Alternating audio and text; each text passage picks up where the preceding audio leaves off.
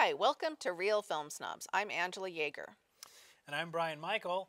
Today I'm not going to say we have a special episode because every episode is special. But this episode we're reviewing all horror films. Ooh.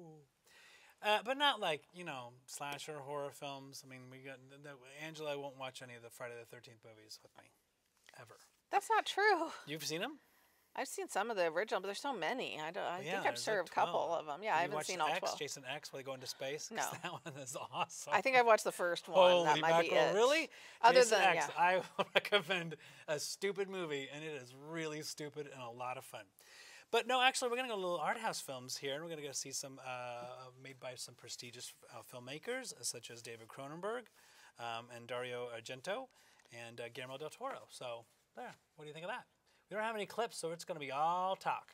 First movie we're going to talk about is from 1962. It's a horror classic. This is Carnival of Souls, directed by Herk, Harvey. And this kind of reminds me a little bit of Night of the Living Dead. It's very low budget. It's black and white. And it kind of relies on the tension of what is out there, what their protagonist is actually being haunted by. And this is after a car wreck. A woman finds herself drawn to a mysterious abandoned carnival. I thought the very beginning we see the car wreck, which was poorly done. I mean, that was pretty funny. We kind of laughed about it there. But from there, she gets a job at a church, and then starts seeing these visions, being haunted by the man. We see this white face, and then a bunch of different ghouls that are along with him. What is really well known about this film certainly is the cinematography and the look. There's some really great double focus. There's a lot of great reflections used in this film, and the amazing organ score on this film, which almost at times we kind of laughed about it a couple of times because it's become such a cliche now at this point in time with the boom. Yeah. But at the time, it was pretty groundbreaking, Right. and it is Well, pretty it bone-chilling. It works really well. Yeah, Yes. and her character is an organ player. She's a church Yes. organist. And what's interesting about that is that she is not religious. And early on, she's interviewing, she's getting this job that she moves from the town where she had the accident to this other town where she gets a job as a church organist. And they kind of mentioned to her, like, you're a really good technical player, but you need to put more spirit into it. And she said, well, I don't need to do that. I don't need to believe in anything to just play. You hired me to play, I'm going to play. But I thought that was very interesting. Her character is this actress, Candice Hillegas. I've never seen her in anything else. But she plays the character kind of very coldly in a way. It kind of sort of makes sense as you start to watch the film and you realize where it's going. But at the beginning, I just thought, what is the deal with this lady? I know she was in this traumatic, was it because she has like PTSD from the accident or, what's going on? She's the only survivor of this horrific accident that just survives miraculously. Right. Which is very interesting there. But yeah, it does some jump scares here and there. But of course, this is 62 and the 50s. And there's a lot of films like Cat People and stuff like that. So it's more of an atmospheric thriller than like it's not what there's no blood and guts. It's not it's not a slasher film. It's more of an atmospheric thriller. If anything, it was made on a budget of $33,000. Shout out to one of our crew members, Aaron Marvin, because I was texting with him about this movie as I was watching it because it was filmed in Lawrence, Kansas, which is his hometown. And, really? And in fact, it's what the movie is famous for being filmed in Lawrence, Kansas. Not a lot of movies have been, but this movie, it mentions when you look up Carnival of Souls because the director, Herk Harvey, is from there. And this is one of those fascinating movies. It's on Criterion. It's considered a classic now, a horror classic, and it's the only film he ever made. He did commercials, he did shorts, he did experimental movies. The only feature film he ever made in his career was Carnival of Souls. So it's sort of in that category. It's not as good of a movie as like Night of the Hunter, but it's in this weird category of like, one-time filmmaker. Of kind of cult or classic films that were made by a filmmaker that never made another film again. And despite the fact you can see a lot of skill, despite the low budget aspect of it, a lot of skill on that 33,000.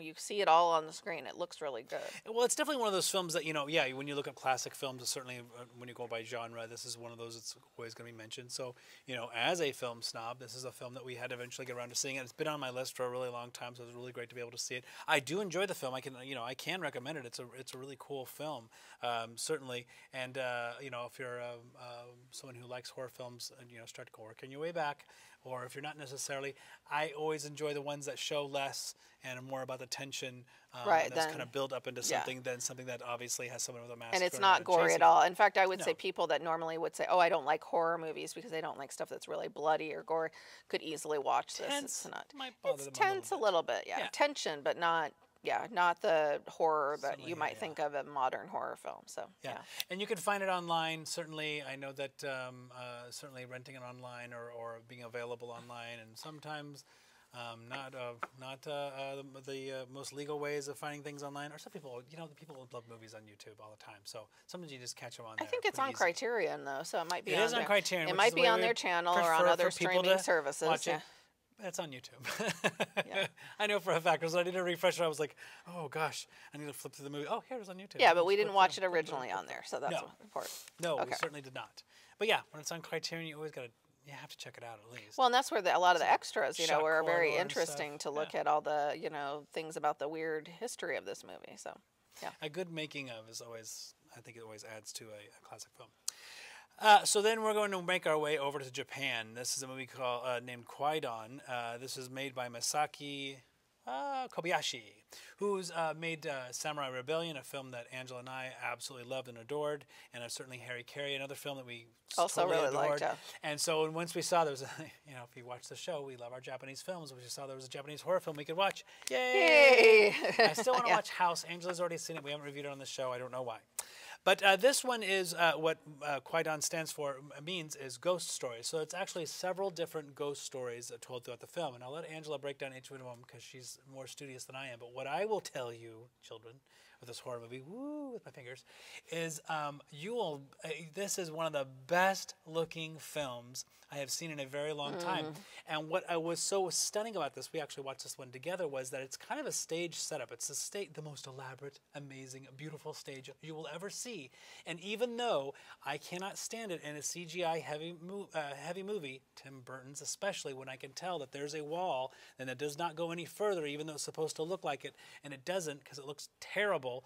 This one, obviously, there's a wall. But what they use for the colors in the background for the night sky, or eyeballs Amazing. that they were shown in there, or an eye for the sun, or just the clouds in there, were just absolutely breathtaking. I say this an awful lot on the show, but this is something you could turn the volume off, turn it on its side, and just let the film run and just Right. be a living piece of art. It's just so beautiful. And it was gorgeous to watch it on your TV. I would Yes. love to even see it.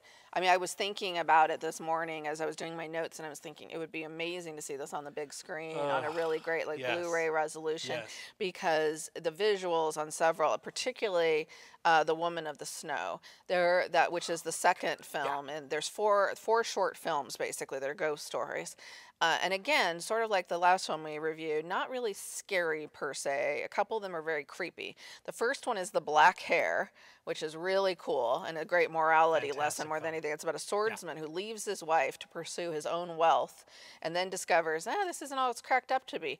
And then years later goes back to try to find his missing wife, and stuff Dun, gets dun, weird. dun. Stuff gets weird. It's kind Let's of just like, say that. it was like Creepshow. If Creepshow was really good and artistic, it's like that. It's Yeah. just little vignettes. Yeah. And the Woman of the Snow, which is the second one, which is my favorite of all the four, is the one that has the amazing visuals. Not only the snow itself with the scenes, the painted yeah. sky, the Oh, yeah. fields. I mean, Oh, just the walking it's like with the- art. oh. It's like a mural. It's like a yeah. moving mural. It's It's gorgeous. gorgeous.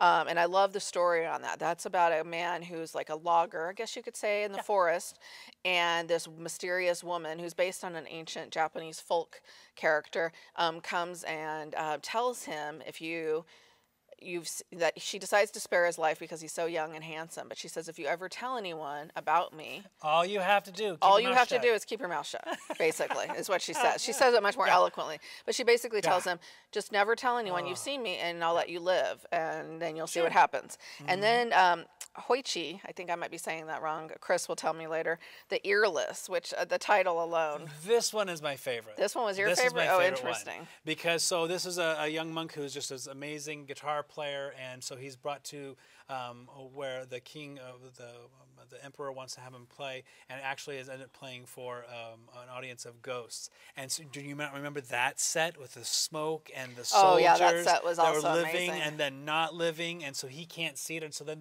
they find out that he's playing for these ghosts, and they're going to take him into the afterworld. So then they tried to do their best. The other monks try to do their best to protect him, and it's so amazing. It's so cool. It's so wicked, but it's just breathtaking. I mean, we just kept going, wow. Look at that! Wow. Yeah, like every other scene, we were both just going, I don't wow, mind as we were CGI. watching the visual. I don't mind CGI. I like a lot of CGI heavy films, and I know that sometimes it doesn't hold together as well. But something like this, you have to use a little bit of imagination still here too. But it's just so vibrant and just so tangible. At times it was just amazing, and just that whole audience was incredible. Yeah. Oh my gosh, incredible. And the last one is In a Cup of Tea, which is probably my least favorite of the four. It's also shortest. It just felt slight compared to the other three. Yeah. But it was a nice little coda to the end of the film. Interestingly, because of the length of this movie, and it's a little bit long, when it was first released in the U.S., they cut The Woman of the Snow. Of all the ones to cut, that's the one they cut, which was the most powerful. Yeah, if you had to cut one, which, of course, I'm never in favor of censoring a movie, but for length purposes, that's the one they cut, which is hard to imagine this series without that one in there. But another great film from Kobayashi. He was a filmmaker who has a lot of movies out there, mostly on Criterion Collection. So now I'm anxious to try to get more of his films. I know, So he apparently has a trilogy out there that I did not write down the name of, but it's a trilogy of films, all kind of thematically related. So we'll have to check out that one for a future Japanese episode. So. Okay, so definitely. We'll do around the world. We'll gotta go to Japan again. Well, we'll have to go to Japan again at some point. Once we've gotten around the world, we'll go back to Japan, and Chris can help us with our pronunciations, keep us in line. Okay, so we'll move on to our next episode, which is The Brood from 1979, directed by David Cronenberg, and I believe this was Cronenberg's first feature film. Am I correct, Brian? I thought you would know that. No, you don't know. Okay. When I was looking at this IMDb, it was like, is that a movie? There was a bunch of shorts. Okay, I thought it was his first feature, but maybe I'm wrong. So it's about a man who tries to uncover the secret behind his wife's unconventional psychotherapy that she's going through. Boy, that's to say the least. So now I'm a fan of Cronenberg. I like a lot of his films, but I have to say, I actually like a lot of his later work better than his early work. Most recent. Yes. It's more dramatic stuff that's kind of a little more mainstream. Well, I mean, like Crash is really weird. He makes some really weird movies that I liked, but this. Okay, let me get to what I didn't like about this movie. So The Brood, number one, I didn't think it was very scary at all. And it's super creepy. Yeah. It is creepy. And unlike the couple we just reviewed where we talked about psychological art, this one is very graphic and very gory. So if you don't like gore, I wouldn't watch this. There's a lot of blood, and there's some gore at the end in particular that's just really gross and disturbing. Oh, that's just awesome. You like this movie? Oh, my gosh. Yeah, so this is kind of the beginning of his, the kind of career that he had. He did a lot of body horror films. And then later on, he did more, I would say, dramas that didn't have some fantastical element. There were some people who did some incredible things, whichever, strange and odd things. But these are the ones that, it starts here with The Brood. And, oh, Lord, where do we go? Oh, then we have Fast Company, which is the one I hadn't seen. Scanners, Videodrome, and then, of course, there's The Dead Zone, The Fly, and possibly Dead Ringers. I haven't seen Dead Ringers yet either. So that's a really interesting piece of work. Now, some of those are classics. Some of those are 3-star films, but they're all really interesting and very kind of meaty. I liked Videodrome better because it had more of a statement to make. Well, this one, he was going through a divorce. So this one's more about a divorce, and you can certainly see that in this film. So what I wrote down here was woman hating. I thought the film was pretty misogynistic, and I guess I shouldn't be surprised. 1979, you could still do that. Well, but it's very much that theme you see in a lot of horror movies, and the kind of thing a movie like Carrie, for instance, that Stephen King wrote, was trying to kind of show that the flip side of that is that this element of how much feminine power is scary and horrifying, because his ex-wife becomes this thing in this movie of, or I guess she's not even ex, his wife, who's been sheltered away at this place. Yeah. Her power is so great that everyone's horrified by it. And Oliver Reed, who plays the, therapist, his whole thing is like, oh, we need to take people out of repression, but that turns out to be dangerous. So it seems like it's a very regressive movie in a way. It's a bit of a mixed bag as compared to those other ones. It's just which is a little more streamlined. But I like this one because it is very creepy. I don't find her.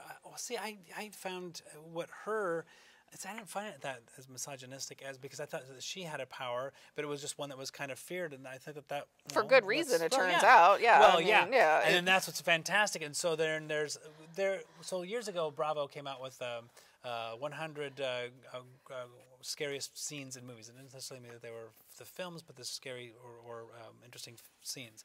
And this one was one of those. And when at the end, when we see that she has this brood that she kind of controls, because there's these murders that are happening, kind of like, Don't Look Now, the little Red Hood. And so we find that she has this, and then so she gives birth, and she pulls the out of its sack with her teeth, and then she cleans it with her tongue, and right then and there, boy, you're gonna clear out half the audience, because people just immediately go, no. Whereas I was like, wow, that's fascinating, and what an incredibly brave choice, because that's where people were like, wow, whether or not you liked about this film, I always thought it was pretty brave, and it's pretty incredible to have that. Yeah, it definitely is pretty shocking. But when you watch these other films, these body horror films are just really interesting, and I like that. And he reminds me a little bit like, John Carpenter. He was really in this prime right at this time, and he kind of made these cult films that weren't quite mainstream, though they kind of should be, because they were just so much fun or kind of cool or really interesting. But they were always, you can tell they're done sort of on a lower budget to a certain degree. But with them, and we'll also talk about another one here in a little bit, is very much a filmmaker of its time. You can always tell what year it was when this film was made. Yeah. Certainly with all of those camps and people doing psychotherapy or primal scream type stuff. Yeah, and all 79, of those kind of things, yeah. which is kind of weird and interesting. And the wood paneling on the wall, it's all terrifying. It's just scary. And the hairdos. Of course, Oliver Reed is fantastic. Who speaks very fast. You love Oliver Reed. He's fantastic. So speaking of a film of its time, in a way, our next one is by Dario Argento, one of the horror masters of Italy, and this one is Tenebre. Hopefully I'm saying that wrong. I might be saying it wrong. It's 1982, and it is about an American writer who goes to Rome and is stalked by a serial killer who is replicating methods from his books, from the writer's books. And so but when it first starts off, the police immediately, of course, go to him going, okay, what's going on? These things are coming right out of your books. And he's like, well, I don't know what's going on. And so they start investigating. So, you think, okay, that's kind of a standard story, but this one has a lot of twists. It looks very 1982. I just have to mention the synth score. The synth 80s. Score, I have to mention synth score, like the band Goblin is also very much of its time. Yes. And, it has almost kind of a look like a very polished TV show, even the sets. And one of the things I read after I watched the movie is that Argento he didn't want to use anything that looked typically Rome. He didn't want any of the usual icons you see. He wanted it to show like the modern parts of Rome, not the ancient parts, which is very interesting. The other thing that's very interesting about this movie, because we were just talking about the brood and maybe sort of the anti-woman aspects of that, this film, at first I thought, okay, because Argento is known for, slashing up women in his films, and this film kind of starts the same way. In a beautiful, spectacular way. Yes, with very big splashes of red on their face. Beautiful, bright crimson blood. Yes. That's nowhere looks like real blood. It's so paint, unrealistic. It's just, they're the canvas. It looks great. It looks great. Yeah. But the thing is that the film then becomes a comment on itself in a way, because the writer of the character is a writer of films, a writer of books that are slashers, and then people are accusing him, and there's a journalist character who says, do you feel that your books, are encouraging violence against women? So it's like Argento commenting on himself, commenting on what's happening as it's unfolding, which is a very interesting that it's kind of commenting. At one point in time, I expected the Ewings and the Carringtons to go at one another, because I felt like a Dallas dynasty. The look of it looked very John like Waters 80s kind TV. of movie. You had John Saxton in there. It was an American actor who's, goes across the way. We're going to see that again a little bit later with Ron Perlman going over to Europe to work with an auteur. And Dario Argento is a very interesting filmmaker. This, again, was right into this stream where he did The Phenomena, he did Inferno, Opera, and this film. And, of course, there was Suspiria, but that was way earlier, Plumage. right? Yeah, that was a little bit before that. Oh, Bird of the Crystal Plumage, too. Yeah. But that was one of those first ones. But, he's a really very interesting filmmaker. When you watch the one, you just kind of go, what is this? But then when you see them kind of all put together, you kind of see this one had some twists view. I was not expecting. It was surprising. We watched this one together, right? No, I watched this one on my own. I watched this one together. No? Okay. So, the twist was like, oh, Wow, look at that. A nice twist. Well, there's multiple twists on top of twists. Yes. Yeah, yeah. And Carnival of Souls had a nice twist as well. I don't want to give so Yeah, much away it's there. very I like interesting. That. So, yeah, this was another one that really looks its time. He certainly always, you could always tell what era he was making his film because it really just has that time stamp of that look. Although I don't think his earlier ones seemed as dated as this one. Like this one, it started, I was like, whoa, this is so 80s. But I wouldn't say when I watched Suspiria for the first time, I felt that way as much. So I feel like some of his earlier films just felt like cool and weird. Whereas this one was weird, but I thought, oh, weird. And oh my gosh, look at that outfit and that hairdo and those shoulder pads. A lot of white and chrome.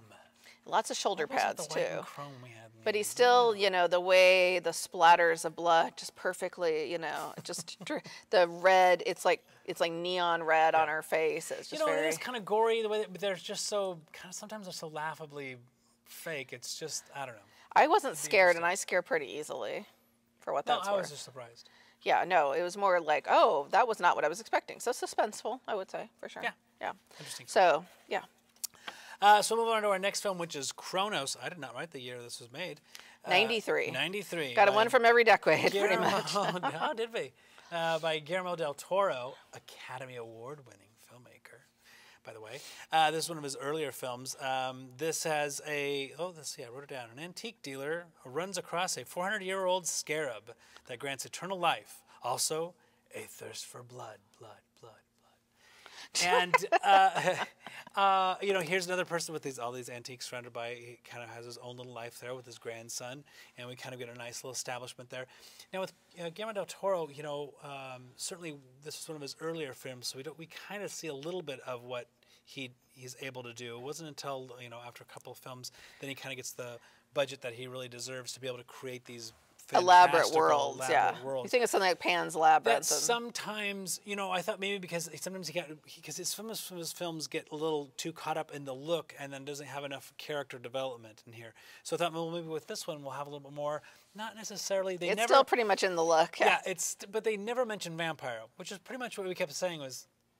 There's vampires, right? Because they never say that. They never say that. But they're out. Were they out in the daytime? I don't. They don't have fangs. Yeah. No, they didn't they? I don't remember. I don't remember fangs. I did write down Clocks and Bugs, and the reason I wrote about that because here this is his first film, his first feature, and I thought, oh, but we're watching it after we've seen a lot of his other films, so we're watching it not in the correct order, of course, not chronological order. I wouldn't say correct, but and I thought, oh, here we already because he uses that in other films as well, and especially this like scarabs and and these fantastical elements that he has in something like Pan's Labyrinth or The Shape of Water, where you really see these he creates these little worlds, and I think this like little antique story really creates that world as well on a low budget. Sure. So which is neat. And as soon as they brought it, they have the item that they have in the antique store. I can't help it. I'm trained by gremlins, and I thought, oh no, don't open it. Something bad's going to happen if you open the antique looking box. I'm thinking gremlins. Something bad's going to happen. Do not know they're in horror films. I know that, but I thought, don't open the box. And then he opens it, and I thought, well, that's not good. And then the thing comes out, and the bug comes out, and I'm like, well, that's not good. If something's popping out and it's got a fang on it, don't maybe close it. But they never do. They don't listen to me. So yeah, he always has monsters as part of his world there. There's always people who are orphans or becoming orphans, or they lose somebody in their life. That's interesting. Cute little kids that are like, A lot of kids, yeah, in his films there. So, I like this one. I thought it was really interesting, and I remember this years and years ago when they had, when he did Blade 2. Yes, he directed Blade 2, and it's good, and it's a Marvel movie. But that's where they had the vampires that actually their mouths opened up even further and they would bite on the neck with these big, huge mouths. But they also kind of had this with the Cronos where they would latch on and it attaches itself and it just has this something with it. I remember Gene Siskel talking about, saying he has a thing with it, latching. Oh no, it was Roger. So they latch onto it. It's just he's got this weird thing because they need to mimic, and so it was all like kind interesting. Yeah, I hadn't really thought about that. Yeah. And uses actors. Ron Perlman, of course, he went on to work with again in Hellboy, and Federico Lupi, who is the star of this film as well. He worked with in quite a few other films. So he likes working with some of the same actors repeatedly and having some of the same myth. But it's still a great movie for fans of Del Toro. He's definitely one that did not, what's the word, peak at his first film. I mean, you see the promise here, but I would say his later ones are much, much better than Cronos. So in a way, that's good, you know. Well, yeah, I think that once he shows got the he had- budget that he needed to Well, kind and of also really just kind more of of a build vision, world too. build to Yeah. it, and I thought that was fine Yeah. there. And then once you're able to do that, then you can bring in actors that can actually hold the screen and maybe work with a little less than other would be able to. I think a little lesser actors would be able to and be able to build something in their own. Well, he's working in with the Ron performance. Perlman, Brian. Yeah. Well, yeah, but I'm just thinking because just- the other ones, I always like Ron Perlman. Ron Perlman's really Yeah, good. it's fun. It's just, you know, and also develop the story a little bit more, I think, because the story here is pretty thin. Well, he's such a devoted grandfather and working with a store, but then once he gets his eternal life and really gets the taste for that and really starts to enjoy that at one point in time and towards the end where he's fighting, to defend it, to keep it, he's actually endangering his grandchild. I thought that was kind of interesting that he was I able felt to like do what that. it could have used is more setup at the beginning then, because he just starts off and he's like this really great older man, but we don't see anything where he's unhappy about being older or he's got aches and pains or there's anything that makes him decide to take this weird leap that he eventually takes. So I thought they could have used more development at the front end. I like the character that was trying to collect it, and the uncle of Ron Perlman's character, and I liked, was it uncle? Yeah. Oh, because he just He wanted, was the well, one that he was had able to defend it. motivation. He knew what he was he knew what that was about, and he knew what that was going to be able to grant him. And I thought he was really fascinating, and I liked the warehouse there with all the plastic coverings. I thought that was a really good look there, and so you get to see. Yeah, for working a with very little. relatively low, but I don't know what this one was budgeted at. Oh, we don't talk about money on Film Snobs, really? He shot, well, we talked about Carnival of Souls shot for $33,000, so that's what it's famous. You brought that up. I brought that up because, well, it's a famous fact about the movie because, it shows that you too, filmmakers, you can make a movie on low budget and someday Criterion Collection may pick it up, even if you never make another movie again, like Herk Harvey, right? So I think that we can recommend all of the movies.